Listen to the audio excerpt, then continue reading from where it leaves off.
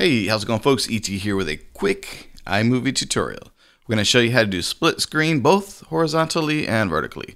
So what you're going to need is two clips, and I have two clips here, kind of highlighting the difference of two different lenses. And this is a video I'm actually going to do a little bit later, but I thought I haven't done a split screen tutorial. So what you do is you put one clip in the timeline, and then you click and drag the other one on top of it.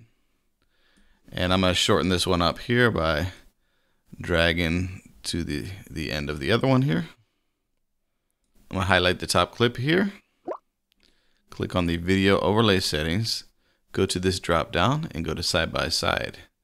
Once you're here, you have the ability to control right, left, top, and bottom. So if you want to do any zooming in or cropping to make it look better, you highlight the clip itself and go to the cropping tool, and then you could do like crop to fill, and again, try to get it as close to the center as possible, maybe something like that. So now you'll notice that they're pretty close to each other. So on the bottom I could do the same as well.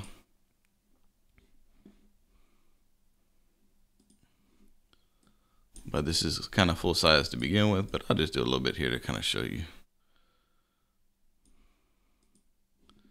So now we have both clips kind of side by side. And again, if you need to get back to switch it to a different view, highlight that top clip here. Go to your video overlay settings and then switch them around. Right to left, left to right, top and bottom. Okay, one other cool, really cool thing I want to show you here is the slide. So let's go from top to bottom here. And if you add a little bit of a slide in fractions of a second here, let's just do like a 5.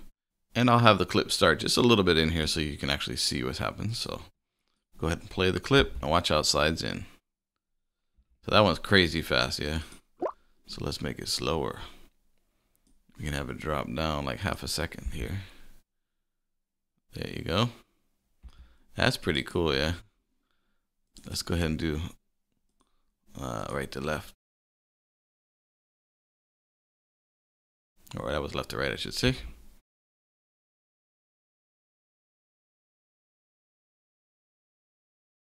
There you go. And again, you can control the speed by increasing the duration here. As long as you have enough time in the actual clip itself to do it. So let's set it about close to.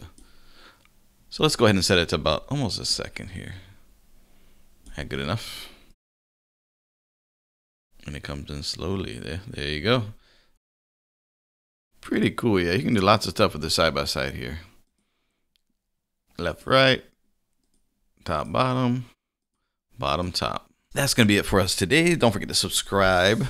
Share to all your friends that are new Mac owners or getting into YouTube or using iMovie to edit videos. We'd really appreciate that.